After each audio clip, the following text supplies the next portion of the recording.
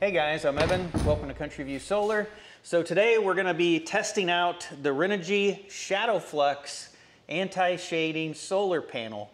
So if you guys aren't familiar with Renogy, I believe they're based out of California and they've been around for quite a while, and they're probably best well known for 12-volt solar power systems, like ones that you would put inside of a camper or your vehicle or maybe like a small cabin.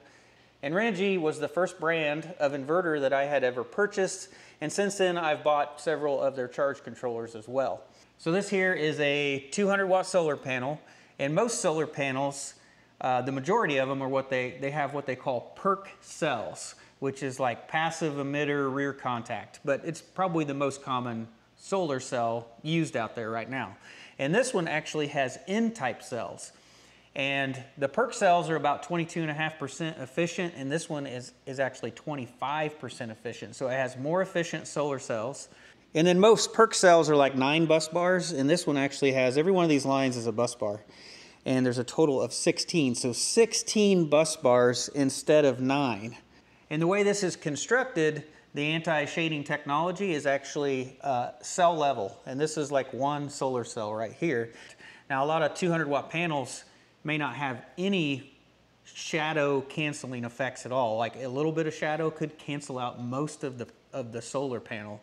And a lot of your bigger residential panels, they may have like 3 bypass diodes installed in those, so it can only cancel out like a third of the panel at a time. So this one has a greater level of that shadow canceling technology built into it.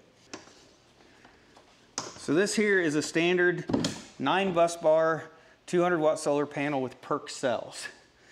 So the easiest way that I can explain solar panel efficiency is that like a certain amount of wattage, like 200-watt panels for instance, you can make that 200, if it's more efficient, you can make that 200 watts in a smaller surface area.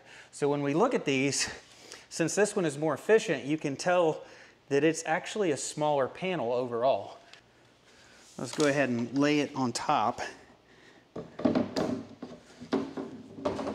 So now that I've got this laid out on top, you can see the Renogy panel is about 1.5 inches wider, but this one is about 6 inches taller. There's definitely more surface area on this panel. And that has to do with the N-type cells and the 16 bus bars. This panel is like 7% smaller in size, plus it's about 10% lighter than a standard 200-watt panel. So now we'll head outside, it's a nice sunny day, and we'll do a comparison between a standard 200-watt panel and then the Renogy Shadowflux panel. And we'll see how they do it, comparison from full sun to different types of shade. All right, I think I got everything set up out here to test the panels now. So I've got both of our solar panels. We've got the Renogy Shadowflux, and then we just got a standard PERC 200-watt panel, and they're both at 35 degrees. First thing I want to do is it's about 1:30 in the afternoon, and I'll just show you the sky. Completely blue sky. There is no clouds right now. I'm going to go ahead, we're going to plug in each one of these in full sun, and we're going to see what the output is right now. And to get the wattage of the solar panel, we're using a Blue Yeti AC200L. I just got a heat gun on here. I'm just trying to drain the battery down before we start. The battery's down to 90%, so I think we can go ahead and plug these in. All right, we got the Shadowflux panel plugged in. All right, give the Blue Yeti a second. And we're running about 169, 170 watts right now. So now I'll plug in the standard panel and we'll see what wattage it's outputting. Well, that panel don't have quite as many watts. It's got 130 watts in full sun. I'm gonna go ahead and just wipe this one off just in case. I'm kind of surprised that it's reading so low.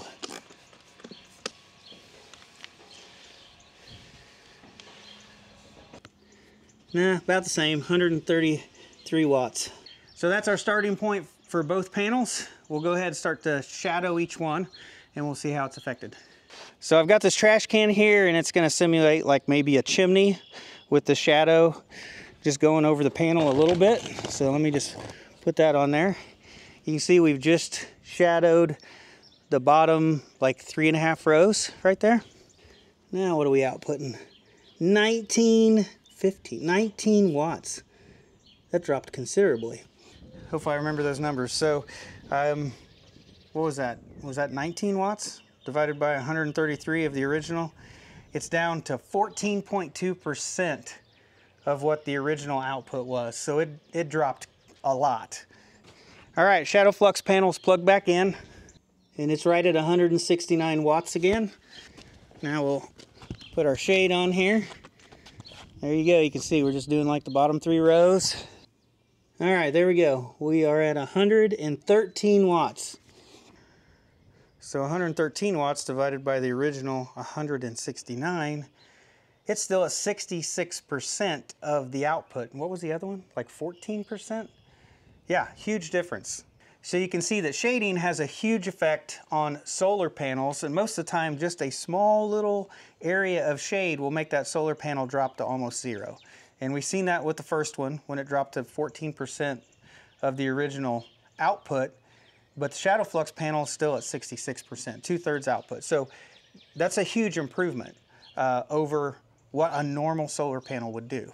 So now let's move it again, and we're gonna shade quite a bit more. All right, we moved our solar panels under the porch here. So now when we look at them, you can see that the top 1/3 is shadowed and the bottom 2/3 is in the sun. That may be a little hard to tell, but that's probably about twice as much shading as what we had with the half circle shadow of the trash can. So this is going to drop it more. So the Shadowflux panel is now outputting 67 watts. So 67 watts divided by the original 169 watts, we are outputting 39.6%. So almost 40% output. So now let's check the other panel and see how low it went. All right, we're all wired up to the standard panel, and the output is only 14 watts. The wattage on that panel is so low, it's probably not gonna get much lower the more and more we shade it. So 14 watts divided by the original 133, we are now outputting 10.5%. compared to the other panel at about 40%. So big difference between the two. All right, so I moved the solar panels back out in full sun again. And this time I'm just going to shadow just the corner, just one single cell, and we'll see the difference. So we're on the Renogy Shadowflux. You can see we're back up to around 170 watts. Let's see if I can get this positioned. All right, hopefully you can see we are just like half of one cell. All right, you can see we're around 160 watts. 160 divided by 170 watts. Roughly, still 94% output. All right, we're wired back into the standard panel and about the same as earlier, 134 watts. And once again, we're shading about a half of a cell. The shadow is not touching any other cells but that one. And the standard panel is outputting 99 watts. 99 divided by 133, 75% output. Just by a half a cell, it dropped 25% of the output. So you can definitely tell that the Shadowflux panel is not affected by partial shade as much as a standard panel. And just a little bit of shade, you can see that it's detrimental to a normal solar panel.